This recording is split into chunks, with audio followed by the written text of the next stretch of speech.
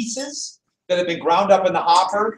This one somehow made it all the way through the process. Wait, is that like they cut it open to see if it's the actual head? Or It's the head, yes. It is the head. I think it'd be pretty cool if there's a shape like that. That's how heads are shaped. I know, but that show, it's not that McDonald's is trying to get heads in town. What are they trying to do? Yeah, grind them up before you eat. But the point is, it shows when everything's in a hurry, you're cutting costs, you're pushing. Things like this can happen. She did sue. It didn't. She got a little bit, but you can't really, you know, help for some of it. No, the bones actually had some issues, but now McNuggets don't quite look like this today. They have changed the recipe, but this is a picture of McNuggets from 5 years or 6 years ago. Wouldn't you like a cone of that? Yeah, soft serve. So, no longer is that McNuggets, but who's had an ice cream cone at McDonald's?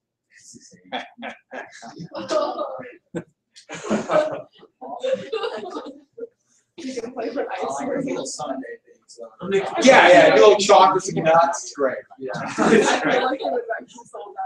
Now, it's not that this is bad. I mean, this is obviously, it's ground up as fine as they can so they can make it in those shapes. Chickens don't come in the shapes of McNuggets. I don't know if you knew that. But the point is, the more things are, anything, the more complex it is, the less we know what's in it. And so the greater the chance that in cutthroat competition, they can cut corners. It's really easy to cut corners, but you have no idea what's ground up in there. So think of it this way. Normally, the head is in that. Yes? So for the person who likes to put the head inside the little chicken McNugget carton, how did they not notice, like, hey, I'm putting a chicken head in here? Think about what's going on. It's busy. Actually, you have two things happen. First off, or what's more likely is that they're really busy, and so they're just grabbing whatever it's 8 or 20, just getting them in there, and they're not sweet. She was probably complaining about it. Yeah. Oh, it's that woman again. Take this. No, what happens is there's. So I just want to show you that now it's more of a white color. Oh. I think the highlighting is more patch or something like that. Well, what has happened is this is very close. This is actually chicken, but there's something called pink slime from meat, where they would take all the little bits of meat, little tiny bits of beef, and other things, and they would ground it up really fine and sell that as ground beef. They called it pink slime. And they would sell it to things like school lunch programs and stuff like that. Well, technically, It's probably okay, but nobody knew what's in there. And that was the issue. It wasn't whether or not it was poisonous, but they never told people the process or what's in there. So clearly it's fraud. Even if it's not necessarily bad, they're selling it as ground beef. It's like, what a great deal we have for you. And then once people found out, they just kind of kept the secret. But you get things like, you go get frozen chicken patties at the store. That's what it is. Like I said, these are hot dogs. That's what hot dogs are before they shape them. but hot dogs is the same thing. Hot dogs used to have all that sort of stuff. Always. Well, you know, they're the cheap hot dogs were the cheapest pieces, the cheapest leftover parts. So the higher level of the sausage, the more you're gonna have real meat. Hmm? Yeah, you mentioned vague meat, and Cody gets hungry. Vague meat. Hot dog sounds really good. Yeah, I don't particularly like hot dogs unless I'm at a baseball game. Then you have to. I think it's the law. You're not All right, so went to the jungle, talked about those issues, and the reason I want to do that is to tell you about why regulation, what cutthroat competition was. Food really does cover that well. But out of the jungle, one more thing was going on at the exact same time. This became a national sensation. A national sensation. European countries, especially Britain, France, Germany, and Belgium, they're buying all this American food. Places like Belgium and Britain had to import a lot of their foodstuffs. And at first they're seeing, that's great, we can buy this food from the United States and it's not going to rot. But they started realizing we're getting sick from this, it's slop. And those great powers in Europe, Western European countries said, we're not going to buy that stuff from you anymore until you have some kind of standards. So you combine Europe with the jungle. And this is actually really important. Europe and the jungle. Europe said we want standards. And once Europe said we're not going to buy your stuff, what did food processors in the United States want? Well, we need standards. Yeah, we need standards. Now we want standards because we need to sell our stuff. They want them as full as they can get them, but we want standards so we can tell Great Britain our food won't kill you, which is a good selling point. That could be like in their advertisement. Buy American, our food won't kill you. This would lead to two laws, 1906. These two things go hand in hand. They're mad about the jungle, the food processors, but then they jump on board because of this. The first one is the Pure Food and Drug Act.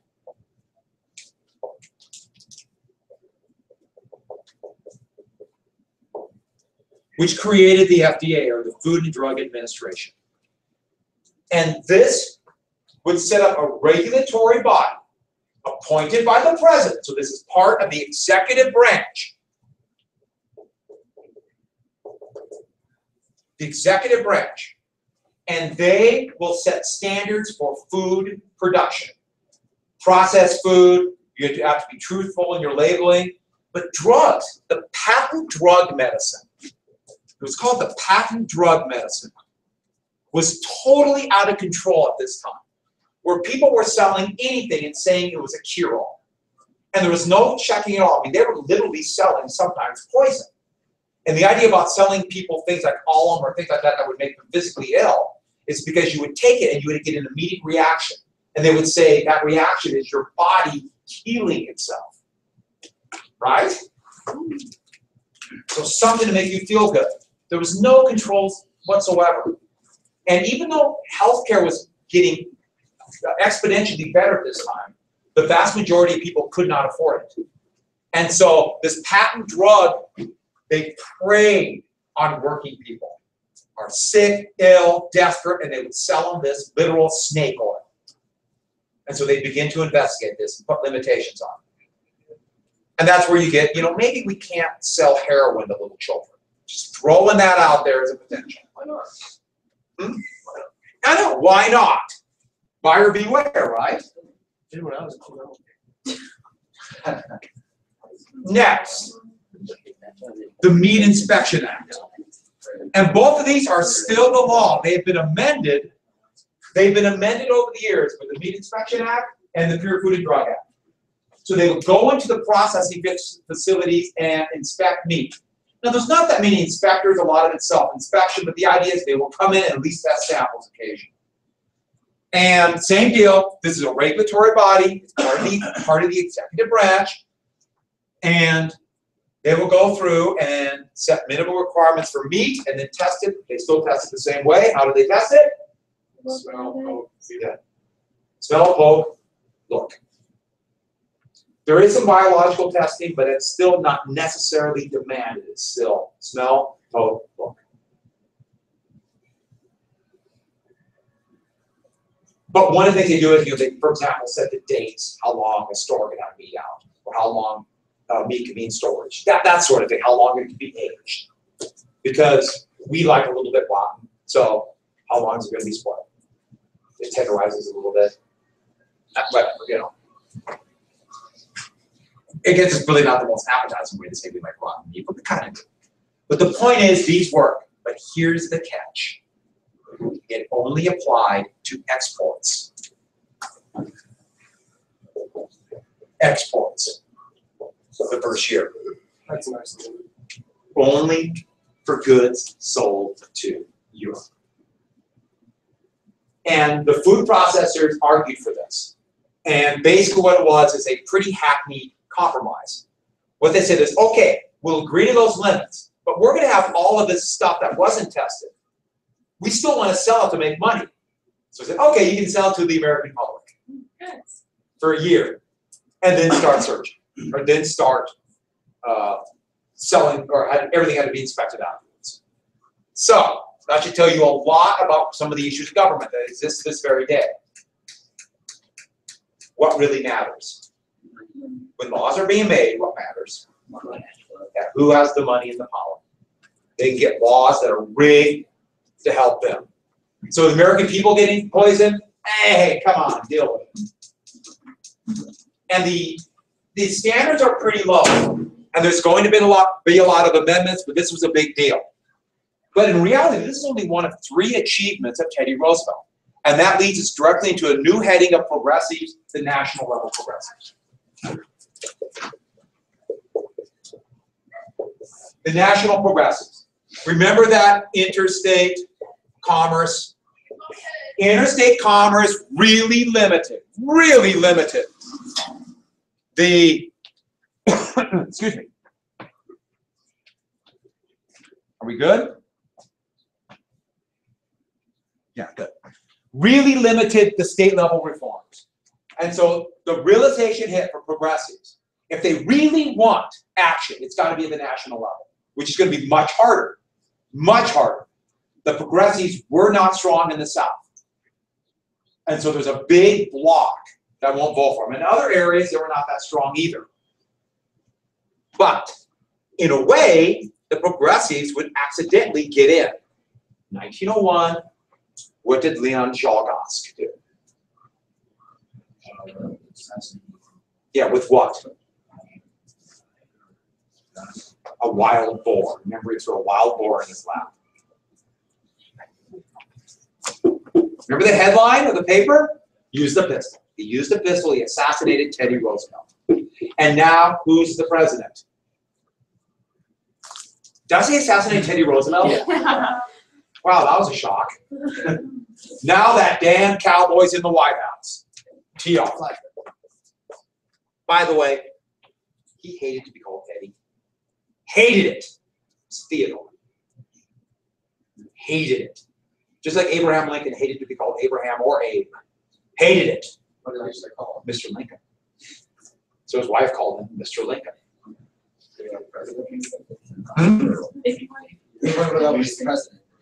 Mr. Lincoln. It was either president or Mr. Lincoln.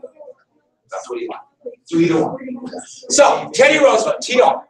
And Roosevelt came in. There's a lot of things to talk about Teddy Roosevelt. But the most important thing is that, yes, he's going to lead to progressive reforms. But he came in literally as a ball of energy. He changed everything. There had not been a president like him since Andrew Jackson that had pushed so hard for laws and action. Maybe a little bit James Knox Polk, but that's it. Yes, Lincoln was a strong president, but he didn't have this agenda and use the power of the presidency to push for laws. Teddy Roosevelt called it the bully pulpit. A pulpit is where a minister gives a sermon, and so the idea was he will use the presidency by giving a sermon. Use that power and the press that presidents get to push Congress to act. The bully pulpit. Also not like the Pope. Oh, not the papists. Yeah. He was very Protestant. He didn't trust the Catholics. He figured the Catholics were really taking the orders from the Pope. Right. If anyone's Catholic here, we know you're only loyal to the Pope, right? That's done deal, right? Now you will be your peace. That's what natives thought. So back to this. The bully pulpit. And so, never before, he would send phonograph records of his speeches. And people would listen to him in auditoriums to hear Teddy Roosevelt talk. Pre-radio, this is revolutionary. He kind of had a high voice, almost kind of squeaky. And it seems weird to think about Teddy Roosevelt. I don't know why you imagine this deep voice. You know, this guy used to box and beat the heck out of people in the basement of the White House. Yet at the same time, he had this really high voice. But without much amplification, high voices actually work better over big rooms. Abraham Lincoln had a high voice too. What? No. Wait. So, and it doesn't matter a lick, but it does actually, without amplification, high voices do go out of a crowd better. So back to this. There'd never been anybody like him. And he had a program. And the point is, the president promised action. I will get things done. Now there's a problem. The president can say this, but presidents don't pass laws. What passes laws? And if Congress doesn't vote for it, it's not done. There's a problem. Once you start saying that it's not happening, then it doesn't happen. Who do people blame? Even if the president doesn't pass laws. So, every other president, more and more, are going to copy Teddy Roosevelt, what he did. And so, in a way, this will make the president much more powerful.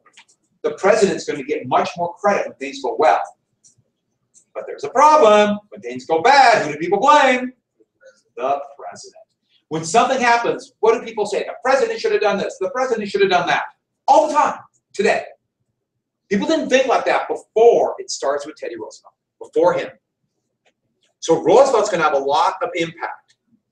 And so that bully pulpit, and he would beat his chest and give speeches, he actually didn't get a lot done. There are a couple things he did in his first years as president. A couple things. And one of these is going to be, he did actually have a relative success in labor unions. There was an anthracite coal workers strike. West Virginia and Colorado. And almost always before this, presidents stood on which side? If there's a strike between workers and management, who did the president side with? The last big one was during, remember, 1894, when the president sent out the troops to put down the Pullman strike. Roosevelt did not do this. Roosevelt came out and was a fair arbiter. Roosevelt came out and used arbitration,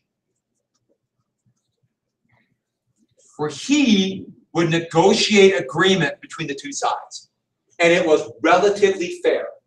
When the strike ended, the union technically didn't get recognized. They're still complex. But the union got some of its demands. And so the first time in American history, the president came out as at least a fair arbiter. Roosevelt would call it an honest broker.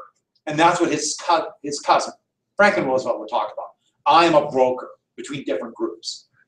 Now, he didn't trust some unions, and he would use troops, for example, in Coeur d'Alene to put down a strike. But the point is, this is a radical change. But other than that, there weren't big things that Roosevelt did those first few years he's president. It was more just action, action. And so, in 1904, Roosevelt's going to run for election. Now, when I say not a lot, I'm talking domestically. Foreign policy-wise, he's done the Roosevelt Corollary, got the Panama Canal, basic diplomacy, but not internal. He didn't really, he sounded a little progressive, but not really. He didn't yet call himself a progressive. And so the election of 1904, this is going to be a big election. Marcus Hanna, who's now a senator, is still the money man. And he is funneling money into Roosevelt's campaign. He's funneling money in. Do you have a map of this campaign? Just one sec.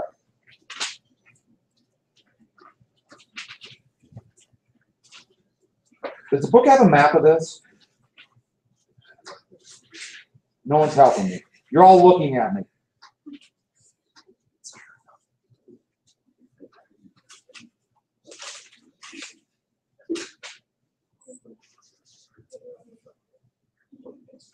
Huh, not there. Okay.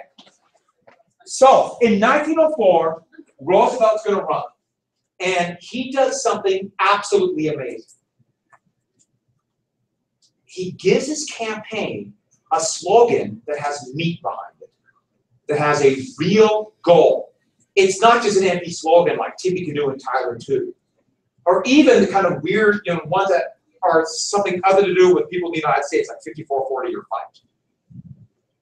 Or this vague one that McKinley had, a chicken in every pot. Well, how are you going to do that? Go and cook people food? But that was the slogan, chicken in every pot. Hoover was chicken in every pot and a car in every garage. But in 1904, Teddy Roosevelt came up with a slogan. His slogan was a square deal. It was brilliant. It's one of the most brilliant political moves in American history. He gave a speech where he described his square deal. And let me read you this real fast. I can't do as high a voice, but I'll do my best. Let the watchwords of all our people be the familiar watchwords of honesty, decency, fair dealing, and common sense. And I'll stop right there. That means nothing. Everybody says, I pledge to you that I'll be honest. Yeah, of course you do. But we must treat each man on his worth and his merits as a man. Okay. We must see that each is given a square deal because he is entitled to no more and should receive no less. So once again, yeah, it's just words. Here's the meat of it. The welfare of each of us is dependent fundamentally on the welfare of us all. We are as strong as the weakest link. Has everyone got that? The square deal put that concept of social justice as a presidential goal. He called it social welfare. The welfare of one depends on the welfare of us all. And the only one that can do it, that can guarantee that, is government. Nothing else is big enough. Nothing else has the power. And there's one more important thing. Individuals are greedy. Only the government can do it for everybody. Now, does that work? Yeah, sometimes government's greedy. I mean, it's more complex than that. But this is a radical change. It's a radical change. He ran. Well, no, let's get parts of the square deal. Because when he was saying stuff like that, Marcus Hanna is sitting there going, does he mean it? Nah, he doesn't mean it. It's just talk. It's just talk. He doesn't mean it. So Hanna actually funneled a lot of money. John D. Rockefeller would give hundreds of thousands of dollars to Roosevelt. So would J.P. Morgan. Because they sincerely believed the square deal was just talk. And what did Roosevelt do? He took their money. You want to give me money? I'll take it and become president. But what was he going to do? The square deal. What he thought was best. And they would get revenge, by the way. They would get it. But still, what did the square deal say? It's very, very, very much like the old populist plank of 1892. Remember that one from 1892? The Omaha platform is a lot like this. So it said these things. First off, these old basics from there. 8-hour day. What does an 8-hour day do to wages? Raises all wages. What's workers' comp? What's workers' compensation? Yeah. If somebody's running the job, there's an insurance that will help pay for them while they're hurt. And by, anything like that. These didn't exist. You're hurt, you're fired. Old age pension. Remember I told you, old age was synonymous with what? Yeah. So this was going to be a pension that you would get when you're too old to work, too young to die. And there's a logic to it. Yeah. What about the steam rooms, like that you were saying about yesterday? Mm-hmm. Wow, what would happen with our workers' comp? Yeah, workers' comp, that if they were hurt in there, if there was a workers' comp, and let's say an arm, or they were killed, then their family would be compensated and receive like an insurance annuity every month, like a paycheck. But he didn't get this. This wouldn't happen until FDR. Oh, really? Mm-hmm. I'm presenting these as, remember, these same old goals. And the point is this. Working men and women had to fight really hard to get these things. That frankly, we all take advantage of. You don't realize how, if the laws can be passed to give you these things, what else can happen? Of course. And the same kind of people who didn't want it before are the same kind of people who run companies today. And people just take these things for granted. Old age pension. By the way, his cousin would do this too. What is the old age pension? Social Security. Which is without a doubt the most successful thing the United States government has ever done. Ever. It is amazing how effective it is. And efficient. Next. Of course, I'm saying that because I'm getting close to it. Next. Yeah, maybe 1 or 2 more years and I'll be bedridden, infirmed. He's got scared if it's true. So I got at least 3. All right, next. Child labor. What did he want? More children in the workforce. They're in the creative room, right there in the corner. Right? Who's with me? No, he wanted child labor laws, not only for the actual well-being of the child, but what does child labor laws do to wages? Raises all wages. Next, he also wanted antitrust regulations. Antitrust regulations. He also wanted safety regulations, like food and workers regulations. He also wanted, there's a lot of stuff, isn't it? But it's very close. Conservation of the environment. First American president to push for this. The turn of the century, there was appeared to be an environmental catastrophe going on. And the realization hit, it's like a ton of bricks. Oh my God, we're going to run out of trees. Then what will we use? Next, progressive income tax. Progressive income tax means not only will there be a tax on income, but also what will tax rates do? Yeah. The more wealth you have, the higher your taxes. And remember, this is not just because it does a little bit of redistribution, because in capitalism, the profits go to the top. It also, you tax where the money is. But also, really high marginal income tax rates do what to all wages for virtually everybody else. Yeah, it increases wages. It increases wages.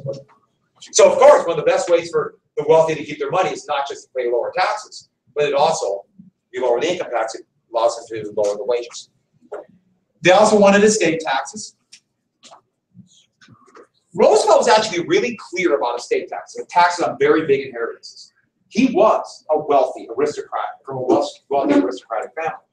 And he would say, why should other people work hard and their work is taxed? Work is taxed much more than me doing nothing but being born and having more money than you.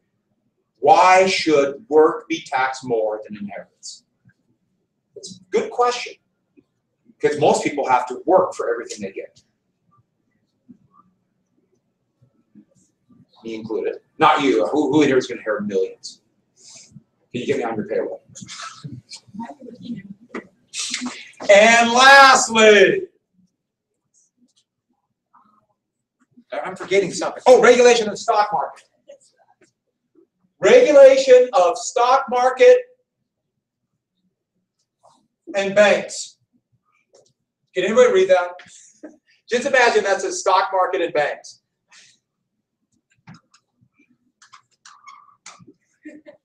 No squeaks. Oh, no. Look, they don't make pins like they used to. You got it on the bank. God. No, it's inside. No, it's not. It's paper outside. Open for business. Oh, so hard. Read it. Class. It has some foreign language in it.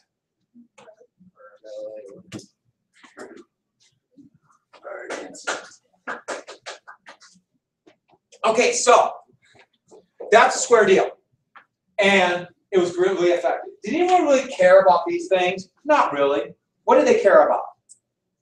Teddy Roosevelt has promised me a square deal. It's brilliant. He cares about me. Teddy Roosevelt cares about me. A square deal. That's awesome. I'm going to be treated well. How? I don't care. I trust. After this, everyone's going to start using slogans. And they'll give specifics, but no one cares about the specifics. All they care about is the slogan. Now you can say, why do you like Teddy Roosevelt? Oh, that square deal. That square deal is going to help people. It's going to help. It's going to bring difference. It's going to bring change. Square deal. They're all going to follow it. 1912, Roosevelt wanted new nationalism. Woodrow Wilson wanted new freedom. What does that even mean, new freedom? Warren G. Harding's going to have back to normalcy. What? Who cares? It's a slogan. Teddy Roosevelt's cousin, kind of by accident, would come up with the most brilliant one. What? Franklin Roosevelt was what? I'm going to throw this pin at every single person in here. You know? Someone says, the New Deal. The New Deal. It was kind of by accident, but now he took his cousins. Harry Truman, the Fair Deal. They're out of deals after that. Eisenhower would be dynamic conservatism. Kennedy, the New Frontier. Johnson, the Great Society. You just go on and on. George W. Bush was compassionate conservatism. Obama, hope and change. Hope and change. What does that even mean? No, it doesn't matter, but it sounds good, right? The problem is once you have a slogan and say, I'm going to do these things, you don't do it, you're blank. Why am I missing? Must be the wind. Yeah. Mike. Once again. Yeah, I know. You didn't do anything, and that's why I missed. Okay, so his opponent, yes. How many of these did he actually get? We'll get to it in 1 second. Okay. His opponent was Alton Parker. Do you need to know Alton Parker? No. Nobody knew Alton Parker. Alton Parker was crushed. The Democrats actually picked a railroad lawyer who is significantly more laissez-faire than the Republican. It's like they totally flip-flopped. It was doomed. Alton Parker had never even run for office. You know who the guy was.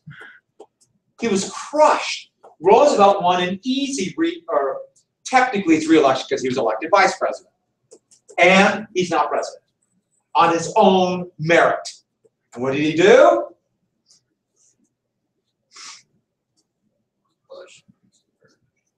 He started going after the trust.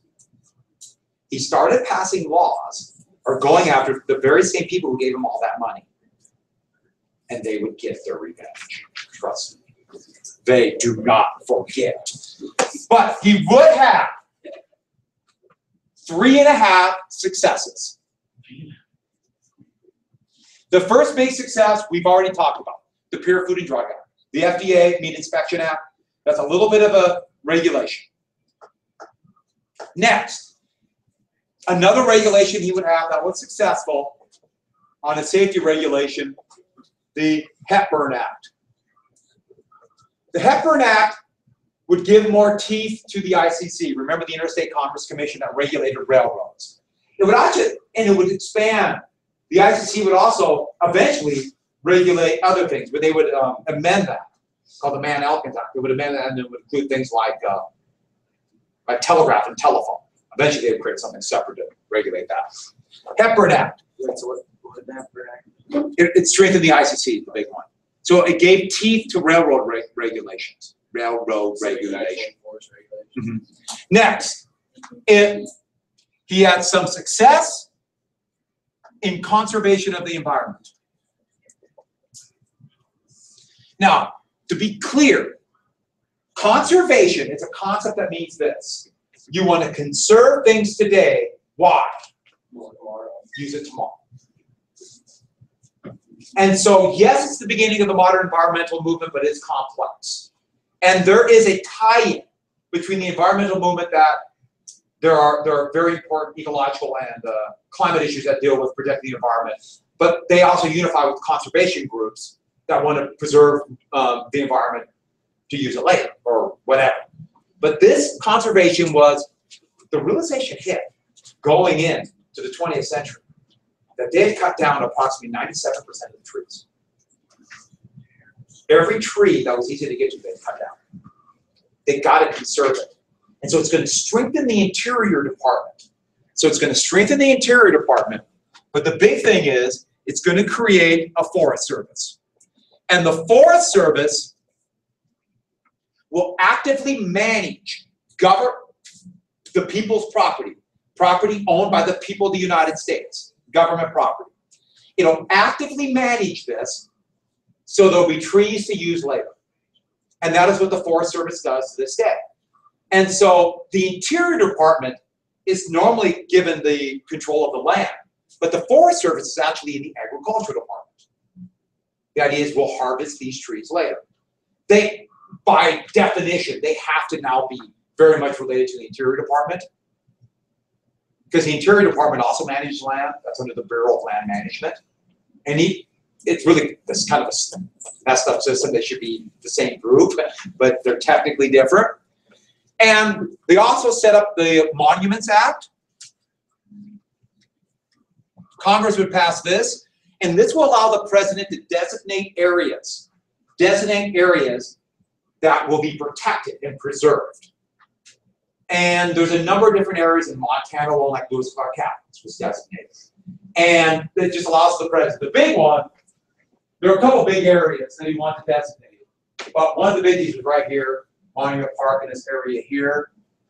This beautiful high desert here, Roosevelt wanted to protect. And also this part of North Dakota, which eventually became a national park. And other places. So the president can do that today. The president does this. President Obama has suggested some areas for designation. A lot of times the president will do it, designate these areas that will be safe forever, right when they're leaving office.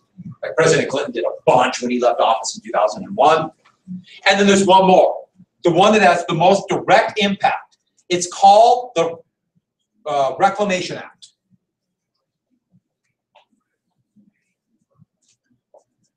And the Reclamation Act's goal was to reclaim land, meaning take arid or desert land and have it used for agriculture. That's the Reclamation Act. And this is going to have huge impact, because what's the Reclamation Act going to do? How do you turn desert into land? We say thought. Look at my words right. Thought, but turn desert or arid land into land used for agriculture. Irrigation. Where do you get the water for irrigation? You pump it from where? You just pump it. No. From where? I didn't hear what you said. You just pump it? Where do you get water? You make it? No, what do? You grow it? Well water is not enough. And they did not yet have the technology to go really deep yet. What do you do? What's that? Rivers. What do you do?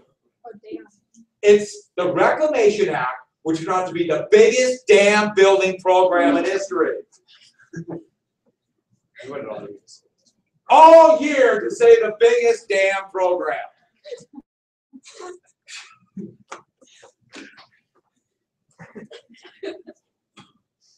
Yeah, they begin to build dams. And so almost all the dams, the dam itself might be regulated by the U.S. Army Corps of Engineers, which actually would design it, but the waters, the Bureau of Reclamation. So Canyon Ferry, the Bureau of Reclamation. And the idea was they would have it for regular people. It didn't quite work that way, but they would begin to dam and irrigate. Yes? Hoover Dam, the Congress would pass a law in 31, but it would be a New Deal project that would go there. And they tried to change the name to Boulder Dam, but then when Republicans took over Congress again, they renamed it Hoover. So now what is it? Hoover Dam and Boulder. I mean, it's a really complex name. The Republicans wanted a Republican president. Democrats did not want Hoover. All right, so who's been to Hoover Dam? It's really cool. Did you slide down this? Did you do that? You can just jump over and slide all the way down the dam. It's fine. You only do it once. So back to this. The big dam building program, and especially when the New Deal hit during the Great Depression, all the way up through the 1960s, they had pretty much built a dam on every single place in the United States that's good to have a dam. There's really no place else to build dams. And some of the dams they built are really bad places. They're built on limestone. And a couple of them broke. One dam called the Glen Canyon Dam, they built on limestone and someday it might break. And if that goes, it's on the Colorado, that means Hoover Dam will go and all the way down. And good town. It's in Utah. Yeah, so why will that one? If one dam goes, it's above it. Right. So then all this water will rush down and take every dam down with it. How big is it? It's, Hoover Dam's not the biggest. Hoover Dam's not all, I mean, it's a big dam, but it's not huge, right? But it's very similar in size. Yeah, okay, so we'll stop right there. Write down one more word though. Antitrust. Oh no, I lied. Not antitrust. Stop. Stop! Write down, I'm sorry, I meant to say trust buster. That is 3 words. Trust buster. You know what I think I would like all of you to have?